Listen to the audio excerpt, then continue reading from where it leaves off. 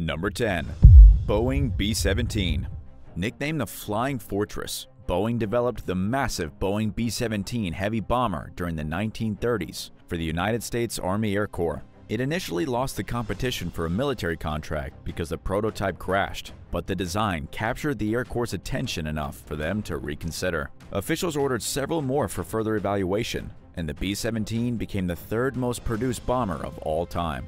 During World War II, the U.S. Army Air Force used the Flying Fortress in their daytime strategic bombing campaigns, wreaking havoc on German industrial, civilian, and military targets. The B-17 proves to be extremely resilient, offering sustaining heavy damage, but still making it back to base.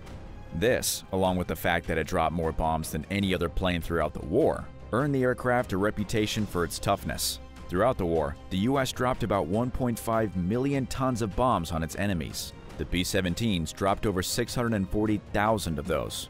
The British Royal Air Force also used the plane during the war. The bombing techniques employed by the Americans and the British had a combined devastating effect on the Wehrmacht and on the Germans' morale, as the Flying Fortress played a big role in these campaigns. It was also a critical component in helping the Allies establish air superiority over the Axis powers. Germany's Heinkel He 177 Grief was their answer to the Allies' B-57, but the Germans' use of the plane was significantly delayed. It had a lot of problems with engine development, and they kept changing their minds on what they would use the aircraft for.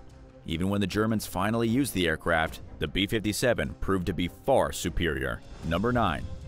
Bigger and better tanks. The first tanks the military ever built were used toward the end of World War I, and in a very limited capacity. Tank technology advanced significantly between then and the onset of the Second World War.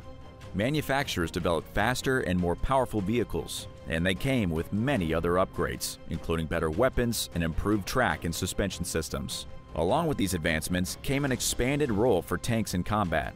To keep up with the improving technology, many countries prioritized tank development, including the United States, Great Britain, Germany, the Soviet Union, and France, just to name a few. At the beginning of the war, the U.S. relied on its light and maneuverable but poorly armored M2 series tanks. In 1942, they replaced them with the much more popular and more successful M4 Sherman medium tank. The U.S. military produced around 50,000 M4 Shermans between 1942 and 1945, and they continued to be used long after the war ended.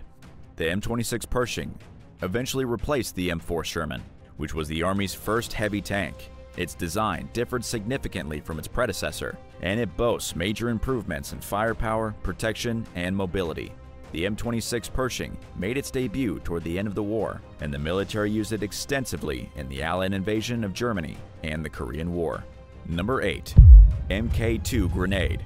Nicknamed the Pineapple Grenade, the handheld Mk2 was the standard issue U.S. hand grenade during World War II. Soldiers knew it for being simple to use and for its detonation method. The weapon exploded through a process known as fragmentation, meaning its casing broke into 1,000 or more tiny pieces of shrapnel when it exploded. The effects were almost always lethal to anyone within a 30-foot radius of the blast, and anyone within 150 feet was likely to be wounded. Once they pulled the pin, a soldier had between 4 and 4.8 seconds to get the grenade to its target. Instinctively, it may seem like a good idea to throw the deadly weapon as soon as possible to reduce the chances of it exploding in your face, but doing that increased the chances of an enemy catching the grenade and throwing it back at you before it exploded. So the timing was everything. The military trained soldiers to count to 2 before tossing the grenade at their target. A slight miscalculation could have potentially fatal consequences or leave the grenade thrower injured or disfigured. While the Mk2 grenade was a primary weapon used by U.S. forces during World War II, its use continued after the conflict. They used it in a limited capacity during the Korean War, but were quickly phased out as the military rolled out its new and improved replacement, known as the M26 series. The U.S. Marine Corps and Army continued to use the Mk2 grenade throughout the 1950s and 60s. The Navy was the last military branch to retire it in 1969, when they officially withdrew it from the service. Number 7. Type 21 U-boat. Built by the Germans starting in 1944, the diesel-electric Type 22 U-boat was the first submarine that operated primarily underwater. They didn't use it as a surface vessel that could go underwater for brief periods to evade enemy detection.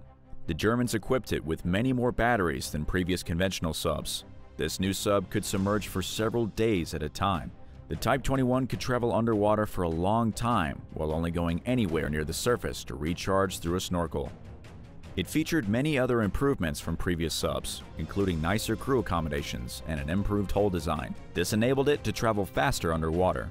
But the Type 22 ultimately proved to be mechanically unreliable and vulnerable to damage in combat. It was because of its design, but also because inexperienced workers rushed the job. Altogether, the Germans built 118 of the U-boats, but only 4 built were ever combat ready, and just 2 were put to use during World War II. After the war ended, the Navy of many other countries purchased some of the subs. Many new submarine designs were at least partially based on the 21. Number 6. Proximity Fuse. The ability to shoot down enemy aircraft came a long way during World War II, thanks to the invention of the proximity fuse.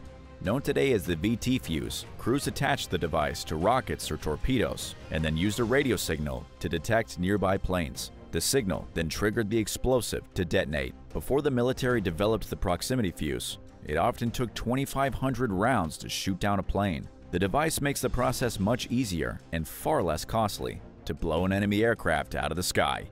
Simply put, it eliminated the need to be exactly on target to blast an enemy jet into a million pieces. The weapon not only reduced waste, but drastically decreased the time and effort that were required to get the job done. American and British scientists collaborated to develop the weapon during the early stages of the war, but they didn't use it for the first time until the Battle of the Bulge in 1944, the year before the war ended. And they didn't use it for just shooting down aircraft. During the battle, the Allies used the proximity fuse to explode weapons between 20 and 50 feet above the enemy ground troops, showering them with deadly shrapnel. Which do you think would be more terrifying, being on the crew of a bomber or a battleship? Let us know in the comments, and remember to subscribe to the channel if you haven't already. Number 5. The atomic bomb. The U.S. Army Corps of Engineers led the development of the world's first nuclear weapon, starting in 1942 with the Manhattan Project. Fears inspired it because the Allies thought the Germans were working to create similar technology. The military carried out research and testing at various sites throughout the United States and Canada, including in New Mexico, Tennessee, and Washington State. Scientists designed the atomic bomb based on the concept of nuclear fission, which is when an atom's nucleus splits in two, resulting in an enormous amount of energy. Theoretical physicist and top nuclear fission researcher J. Robert Oppenheimer took over as director of the Los Alamos Laboratory in New Mexico in 1943. This was the same year that the U.S. built the first Manhattan Project bombs and tested them at the site. 2 years later, researchers successfully detonated a nuclear bomb for the first time in an operation codenamed the Trinity Test, marking the beginning of the atomic age. They developed 2 different bombs at Los Alamos. One was the uranium-based Little Boy, and the other the plutonium-based Fat Man. The Little Boy did not undergo any testing before the Americans dropped it on the Japanese city of Hiroshima on August 6, 1945, but the technology worked to a devastating effect, killing at least 80,000 civilians. When 3 days went by without an official declaration of surrender from Japan, the U.S. dropped the Fat Man bomb over the city of Nagasaki, claiming tens of thousands more lives. But not all nuclear uses are destructive. The American government held a monopoly over the technology until 1964. It was then that President Lyndon B. Johnson began allowing private ownership of nuclear materials. Since then, nuclear fission has served as the basis for technological innovations in energy, medicine, and several other non-combat related industries. Number 4. Superior small arms. During the Civil War, both the Union and Confederate militaries struggled to work efficiently with the dozens of different ammunition sizes that were being used in combat. After the war ended, the U.S. made it a priority to resolve this logistical nightmare and reduce its array of small arms to just 3 different calibers. Although this marked a vast improvement, the delivery of proper ammunition remained a problem well into World War II. This led to continued post-war efforts to standardize both American and Allied ammunition. One of the war's most popular weapons was the American-made M2 Browning 50 caliber machine gun. The military manufactured almost 2 million of these weapons for soldiers fighting on land, in the air, and on the sea.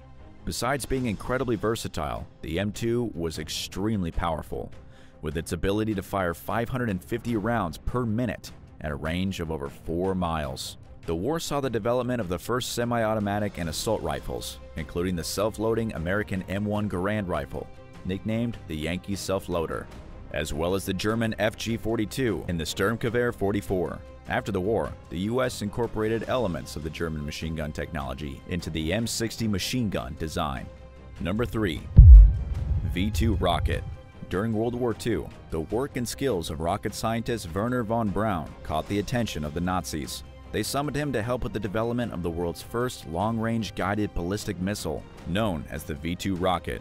Starting in September 1944, the Nazis launched over 3,000 of them at Allied targets. There was no effective defense against the missiles, which flew at supersonic speed, struck with little to no warning, and were nearly unstoppable in their paths.